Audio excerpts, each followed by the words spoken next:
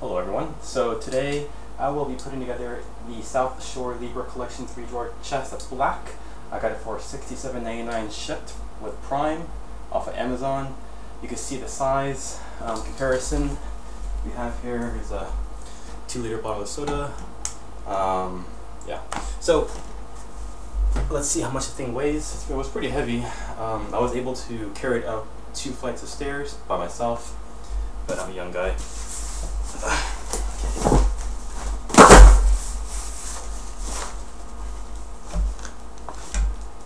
how much does it weigh? Weighs 60 pounds.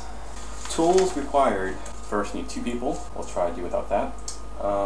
You need a hammer, a Phillip, and a Robertson. One, I have to grab an S1. It's labeled right there, S1. I don't know if you can see it. Okay, so don't make the same mistake I just made. S1, S, S1, S. Okay. The reason why S1 is having such a tight fit is because these don't belong in S1, they belong in S. That's why this one was so easy to put together. So I'm gonna take this one off. Here's the difference between it. This is an S, this one's S, this is an S1. The difference are in the holes. You see how the S1 has 2 additional holes, right there, and right there. Really easy. Okay, so just push it in. You don't need a hammer really for this.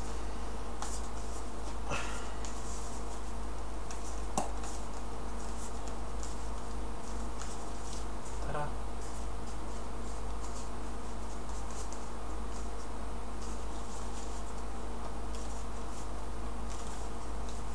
Make sure there's no gaps.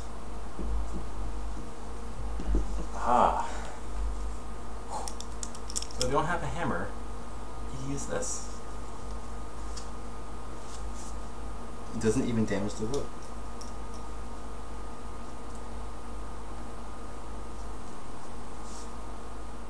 There's no way that you could hammer this in. You would have to use this tool. Step 2. They should really label these. This one's T, it's labeled in the back, T. Sorry. So I guess we'll insert it anyway. I don't know how, but just ta-da.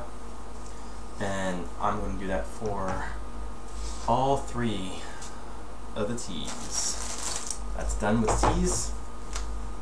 And it also says in step 2 to take S and S1 and put the same pegs into them. Now step 3, these are the R. This is S1. Take the S1, make sure the line is closest to you with this part of the slider facing out. Yay. And then you take an S board and insert it the same way. So make sure that the slider is facing out as well. Ta-da! There's a step in step 4 that should have been step 3. So before you insert these S boards into the R board, you want to install this thing into the S boards, because when you do that, I'll slide right into the T board. I'm sorry, to the R board. Oh fuck! And then you're gonna screw. You're gonna take a screw, this big fat screw, this one right here.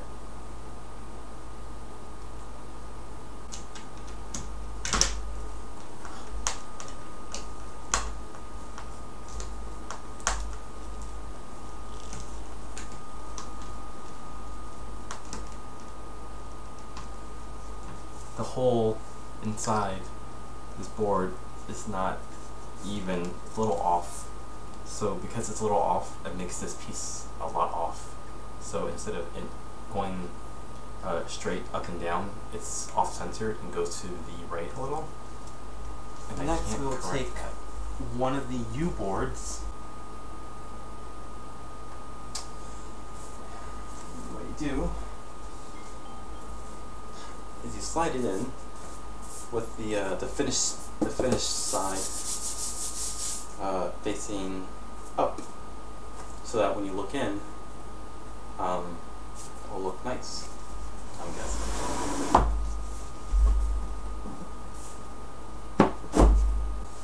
Shallow too, kind of shallow. See how deep it is? That deep right there. So, about the size of my palm.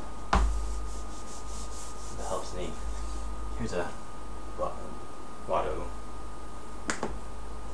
4 1/4 inches deep. It's not that deep. So that was step 5 I just did by sliding this in. Next we take a T-board. So the T-boards are the back of the drawers. Finished side is facing in.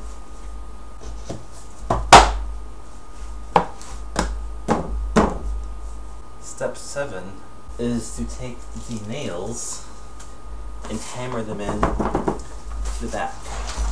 6 nails in all. I don't have anything to nail it with.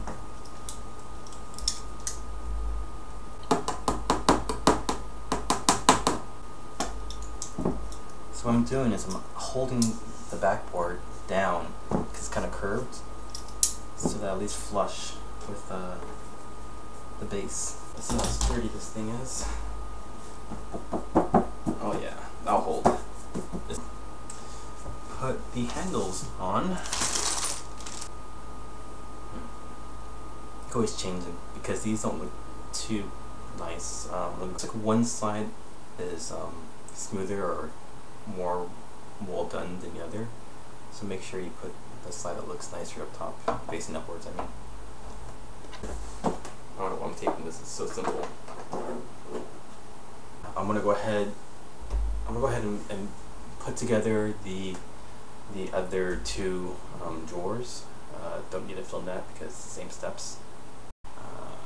Step 9 is using the C-boards. I think it's the side walls of the dresser. So the C-board has all these holes for the sliders to install. They're all the same. They're all called 23. So there's only one way to put it on. So just put it on.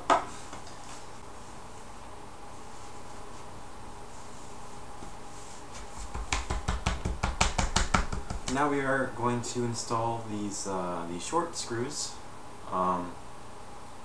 into the holes of each one of these sliders.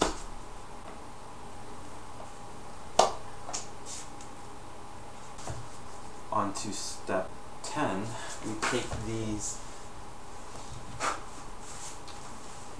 rubber rings, take the ring and just wrap it around the slider. I guess it's to you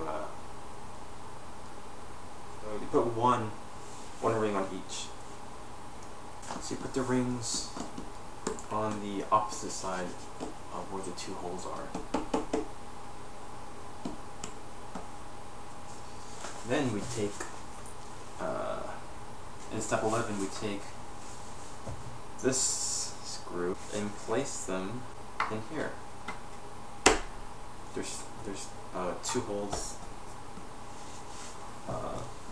on C that you can place these in. I don't know what they. In step 12, we take this thing and place them in these holes. Right here, one here, and one here. So on these things, there's an arrow. You want to place the arrow facing outwards. I guess you want to insert something into here to lock it in place. So just go ahead and push it in. And make sure the arrow is pointing towards the hole outwards. Go adjust it too with the screw. Let me go ahead and do that other side now. So because this is one side, we finish the other. There's only 4 holes in here. Pretty straightforward.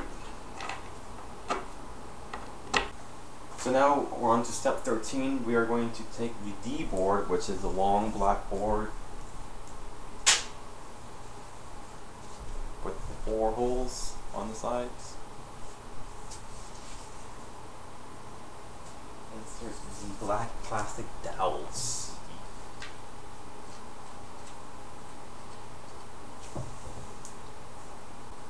Okay, that was easy for step 13. And step 14. Almost there. Step 14. Need 2 people. I'm making all these mistakes so you don't have to, okay? You see how the side is wood? You want to put the black side all on one side. So those middle things do have to face upward.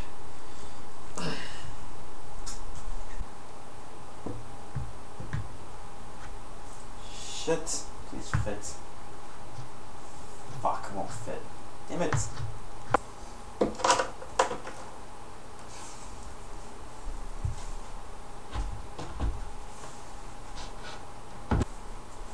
Thank you, my assistant, for today.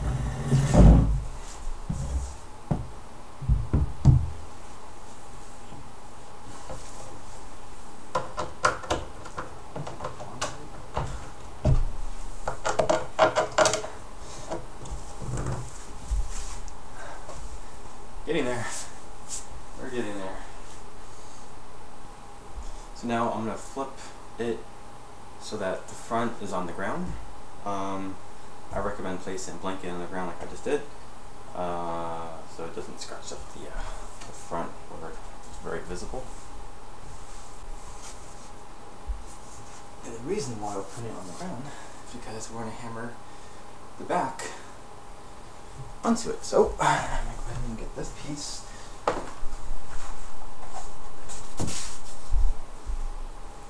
And this piece will be the back.